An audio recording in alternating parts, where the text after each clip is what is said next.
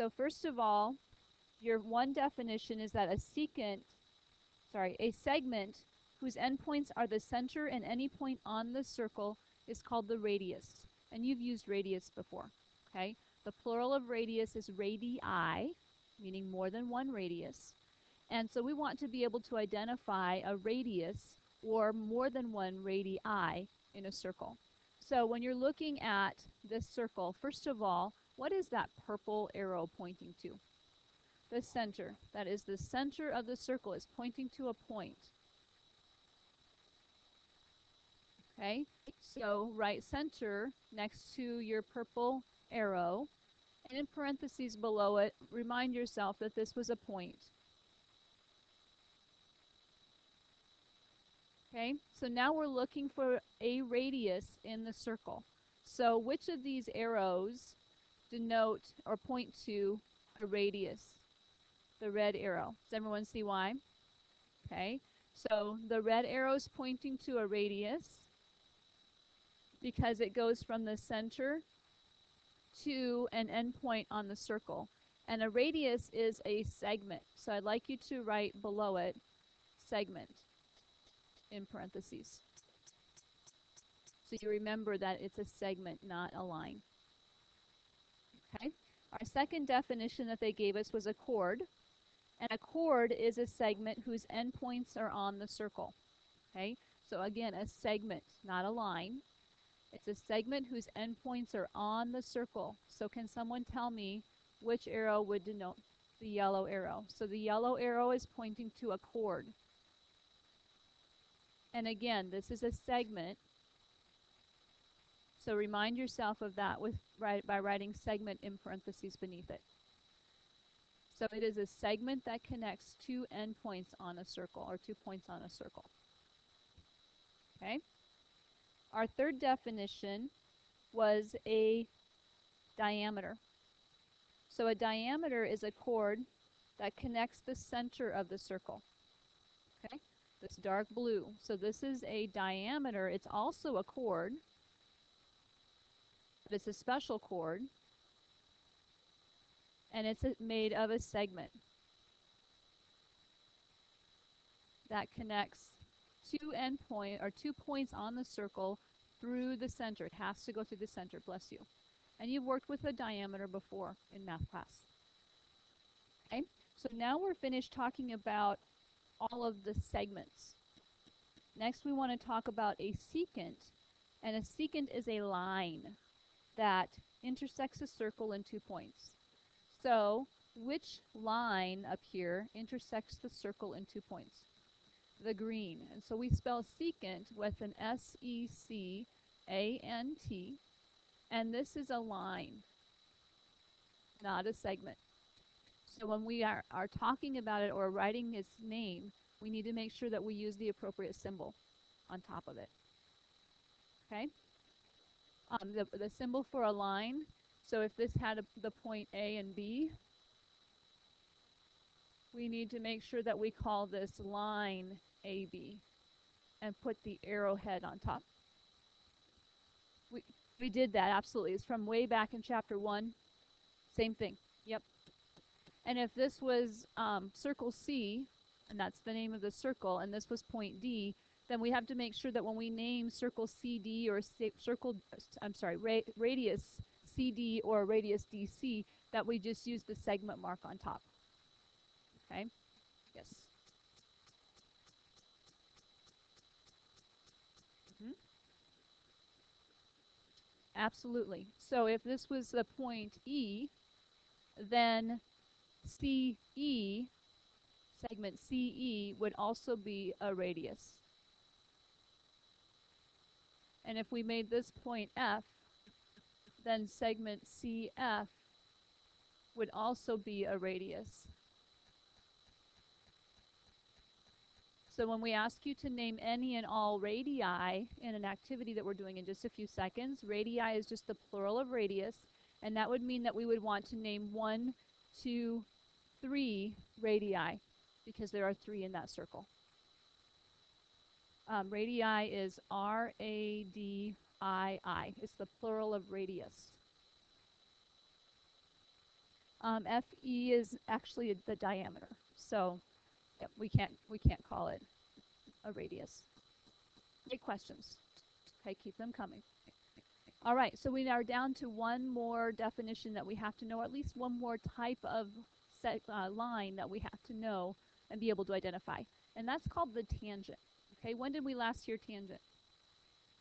That word. Last chapter, and I'll explain to you tomorrow, since we're short on time, why we call it tangent. Okay, the tangent is a line in a plane of a circle that intersects the circle in exactly one point, just one place. So it touches it, it kisses it, and passes on through. Okay, only touches it in exactly one place. Okay, kind of a kiss and run. Okay, so which of these arrows denote a tangent? The orange. Okay, so this is a tangent, spelled just like it was last chapter, and it is related to the tangent we talked about with opposite and adjacent. Okay, and the place that it touches that circle is called the point of tangency.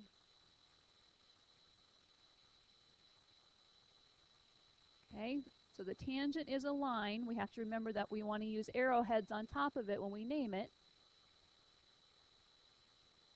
And we'll have lots of ways to name tangents.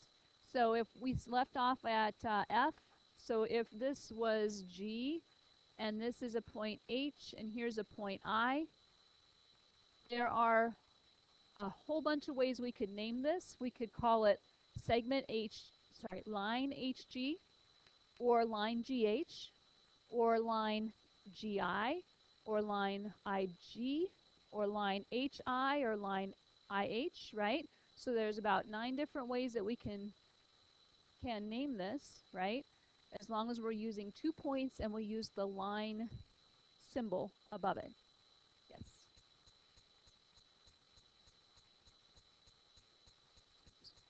Good question. Okay, so are we talking about part of it and calling it a ray, but we defined a tangent as a line? So when we're using our symbolism, we won't use any ray symbols at all. Everything was either a segment or a line.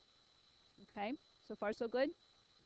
And you could consider, you could also, we're not going to do this for today, but you could also call segment AB a chord.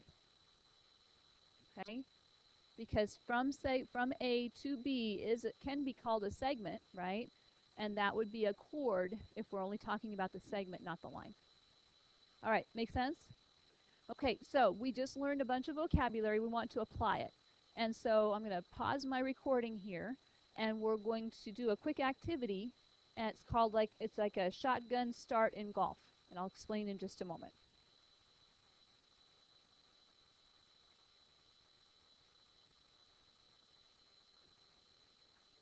All right, now that we know the different parts of a circle, the different segments of a circle, first of all, what is the name of this circle? Circle A. You name it by its center. And we have a new symbol. It's a little circle with a dot inside of it. That's our symbol for circle. So this is circle A, and DC, segment DC. Segment DC is what? A diameter. What's another name that we could use for this one? A chord. It's more specific as a diameter, but it's a chord and a diameter. The circumference of a circle is its distance around. So we take pi times the diameter to find the circumference, and we'll be using that later on. Okay? All right, Cam. Line DF is what? A tangent. So we write down tangent. Okay? And Chris, line BC is what? Now, if it's a line across the top, we have to call it a...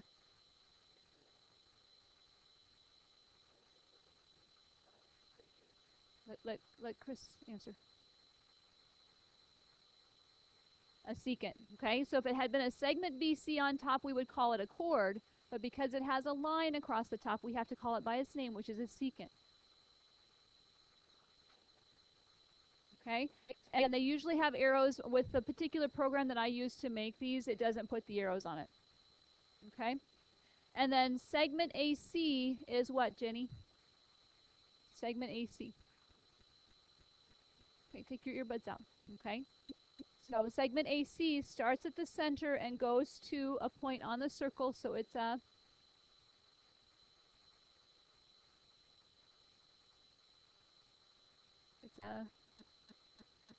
radius.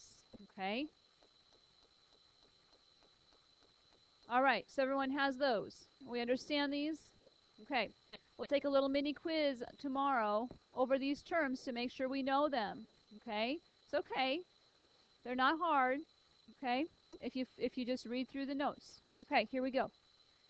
So, common tangents. So, we can be asked, how many tangents do these circles have in common? Okay? So when we talk about something being in common, if you have something in common with someone else, it's something that you share, right? You both have the same thing, okay? I have dark hair in common with Jaden, okay? We both have brunette hair, okay? Along with a lot of other of you, okay? So when we're talking about a common tangent, will these two have a common tangent? No. Why not? Yeah, any line that I make for this circle that's inside is going to be a secant for the other circle, isn't it? So there are no common tangents here, or zero common tangents.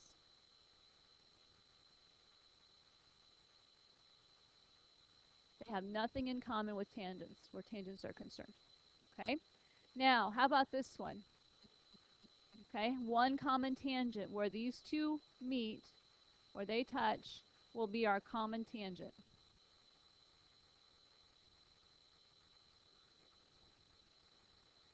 Nope. You can just write one, because they're just asking which are common tangents. Okay? All right, the next one. How many common tangents will this one have? Okay, it's obvious that we can see this one because we just looked at one like that, right? There's one common tangent. Do we have any others?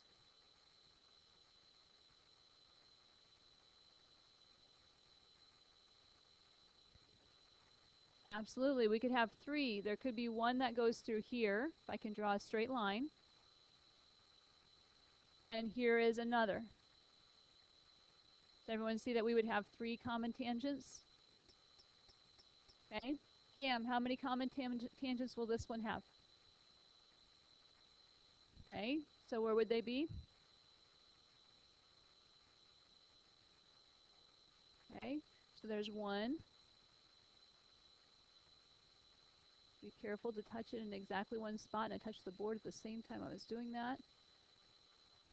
I like it. Can it be diagonal? Could we have a common tangent that goes like so? I'm going to touch this one at this point, this one at that point of tangency, and then another one that goes through roughly like so. So this one will have four common tangents. Okay? Now, internal versus external tangents. A common internal tangent intersects the segments that joins the centers of two circles. Okay? An internal tangent. Well, this one had no tangents, so we don't have to worry about internal tangents. And this one just had one common external tangent. But notice that if I connect the two centers of this circle, of these two circles, with a segment, do we cross one of our tangents that we just drew? So there is one common internal tangent.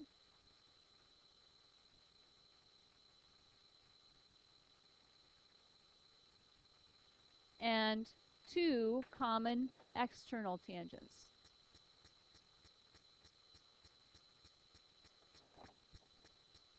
Okay, so again, we connect the centers. Here's the center of this circle and the center of this one. How many common internal tangents do we have? Two. How many common external?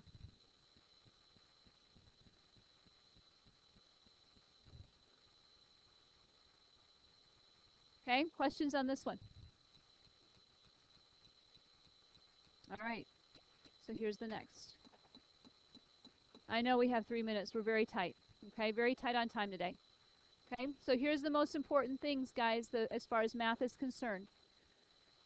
When you have a point of tangency, a segment going from the center to that point of tangency, a radius, is going to be perpendicular to that tangent line. Okay, so here's how it works. We talked about whether things were right, obtuse, or acute triangles. Okay, for them to be right triangles, we knew that a squared plus b squared had to be equal to c squared, right? So we could check to see, does 24 squared plus 44 squared equal 51 squared? Okay, if so, we would say yes, this is a tangent. So this is nothing new as far as mathematically is concerned from what we did yesterday or last chapter. Okay, now here's what's different. Okay, when they tell you that P is a point of tangency, then that means that this leg squared plus this leg squared has to be equal to our whole hypotenuse squared. And here's what you will need to FOIL out. Okay, remember FOIL? First outsides, insides last. Okay, so you're going to take r plus 24 times r plus 24 and find out what 36 squared is. Okay, so this is calculator big time. You don't want to be multiplying these out by hand. It takes too long.